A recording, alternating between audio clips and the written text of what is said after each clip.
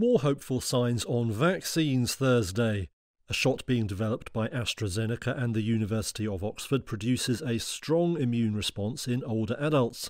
That is according to data from mid-stage trials. They involved 560 healthy volunteers aged from 18 to 70 and over. The volunteers reported no serious side effects.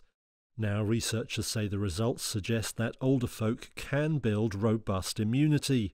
It is both very surprising and extremely satisfying to see the vaccine that has been evaluated in the elderly population is showing signs of working. The data that have been released from Oxford suggest that the elderly people that are most prone to disease and death from this virus are going to be able to mount a good immune response, which, in line with all the other reports we've seen in the last couple of weeks, would suggest that they should be able to withstand an infection of coronavirus if exposed.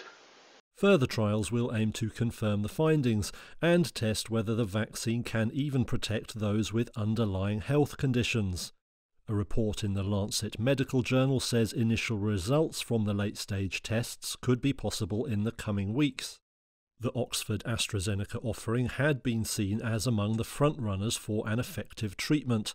But recent weeks have seen rival drug makers Pfizer, BioNTech and Moderna edge ahead.